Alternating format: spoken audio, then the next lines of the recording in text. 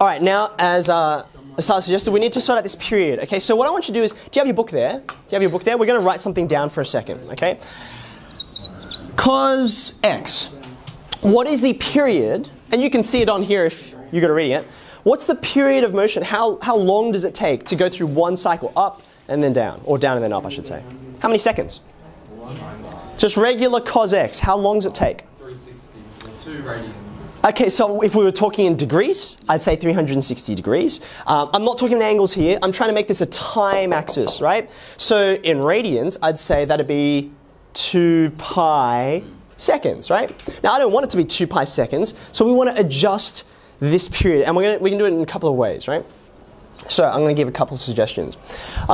We just saw putting a number out the front here, right? That changed it vertically. That was good. But I want to change things horizontally. That's the period, right? So if, for example, I chucked a 2 out the front there, cos 2x. Don't put it in just yet. What do you predict would happen? What would be the period, the time that it takes to go through one cycle? What do you see, Mo? Increase, double. Is it going to double? Is it going to half? Which one? Well, we have this graph sitting in front of us that's magically dynamic. Go ahead, put the 2 in there. Oh, it's gone faster, isn't it? So the period is halved, okay? Which means from 2 pi seconds, it's going to be now pi seconds. That's a wild ride, okay? So I don't like roller coasters regularly. I definitely would not like this Ferris wheel, okay? So that's going faster. We don't want it to go faster, do we? We want it to go slower. So how should I adjust? What do you think, Tom? Cos x by 2. Okay, if I divided by 2, so x on 2, this would go slower, right? It wasn't halving the time, it would double the time. So what would the time be for this? Wouldn't you put cos over 45 since the period's already 2? Ah, okay, all right. So you're a couple of steps ahead, Will. We'll come to your point in a second. I don't think we should sort this out first, right? We've already realized that if we want to slow down the motion rather than make it faster, then we should divide rather than multiply. So I'm going to have 4 pi seconds here. Do you agree? That's better. What's 4 times pi? It's like 12, 13-ish, right? So that's an improvement. I don't want 4 pi seconds. I want 90 seconds. And also, please notice, there's no pi's in this, right? How do I get rid of the pi? That pi's gross. It's annoying. How do I get rid of it? I want you to have a think for a second. I'm gonna hit pause. You can see how we can adjust the period here. You've seen how we made it faster. You saw how we made it slower. I'm going to give you a minute or two to look with the person next to you, and you're welcome to play. You've got the technology in front of you. Before Mrs. Lees and I show you the answer, do you have enough knowledge, and like I said, have a fiddle, to try and work out how we should adjust to get the right period that we're actually after? Have a think. Some people are getting there, some people are still struggling along, so let me try and help you out, okay? Can I draw your attention back to here for a second? In fact, I'm just going to get this out of the way. Eyes down here. So, by the way, in case you're wondering, HSC exam, calculators, all that fun stuff, okay? Let's have a look down here, right? Do you remember when we started with this original regular cosine function, okay?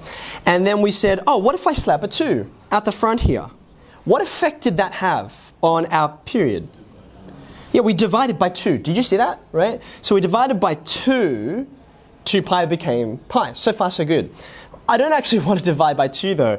For starters, I don't want the pi to be there. The pi is in there, all of the ones that I've just done, right? So if I want to divide by pi instead of by 2, I shouldn't write cos 2x, I should write cos pi x, right? That's going to mean when you take the period from 2 pi, which is where you start, that's your starting point, I should divide by pi. So what's the period going to be for this guy? This is going to be, you started at 2 pi seconds, you divided by pi, 2 pi on pi, that's just 2 seconds, right? 2 seconds. Now this is good, this is progress, right? I've got all that gross pi radian stuff out of the way, but I need to do one more thing, right? Because this is still way too fast. We already know how to slow things down. How do I get from 2 seconds to 90 seconds? What do I do? Times over 45. I should divide by 45. Okay, we saw that division here slows things down. So that's what I'm going to do. I'm going to take that pi x, which I want the pi there, right? And then I'm going to divide by 45, okay? Now, if you've got Desmos there, what I want you to do is two things. Number one, go ahead and change this x in here. Sorry, I should get this out of the way for you. Change that x to be pi x on 45. Go ahead and put that in. Fun fact, if you just type in the letters P and I, you'll get that, which is kind of handy. It's like, ooh, thanks for that, Desmos. Divide by 45. Okay, does this look good? What do you think? You can check if it's bang on, by the way. Here's a little handy secret for you. Go up to the wrench icon over here into the settings, and you can change your scale to be whatever you want. The thing that I suggest is on the horizontal axis, which is here, there's x-axis right there. You can change the step. That's how often it marks in a line. We're wanting to get 90 seconds, so I'm going to put that as the step being 30, 3, 0. And you can see, have a look, 30, 60, 90, and bang on. That's where the top of my motion is, which is where I started. So one full cycle. So far, so good? Okay, now we just have one last thing. When you get onto a Ferris wheel, right, at time 0, when you board, do you board the Ferris wheel at the top of the Ferris wheel? No.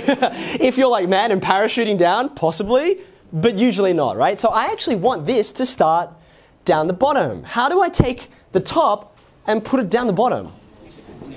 I make it negative. What do I make negative? I kind of take the whole thing and I make it negative, right? So at the front of 35, go over there and slap a minus sign in there. Okay? How's this look? What do you reckon? Are you happy with that? Yeah. I'm pretty pleased with that. This looks real good. Yeah, you start down at time 0. How high are you above the ground? You're at 2, right? Because that's where the loading point is. Then you get on, it goes around, and after 90 seconds, you're back to the start if you need to get off, and so on. So far, so good? Yes. Okay. So well done. You've just created the model. And I know that took a lot of thought, but that's why we use technology to help us. Can I get a show of hands? Who has already gotten onto Canvas and downloaded the Fitzpatrick exercise? It's 12.4 that I think Ms. Lees has scanned in. Has anyone got it? Okay, if you haven't done it, do it now, because this is question 1. You just created the model for question 1, and I'm going to walk you through the rest of the questions. So, all right, so what you should see now, I think I've got a screenshot here somewhere. Is this what you can see? This should be question 1, except the scan should look better than this, okay? All right, so what I want you to do is, with this, I think, especially because you've got Desmos also in front of you, the first question says sketch. Now, you pretty much have that graph in front of you, but there's one difference. You might notice, read it with me. It says, sketch the graph of h of t. Let me just highlight that for a second. What does that mean? H of t. What is that? That's height. That's the function.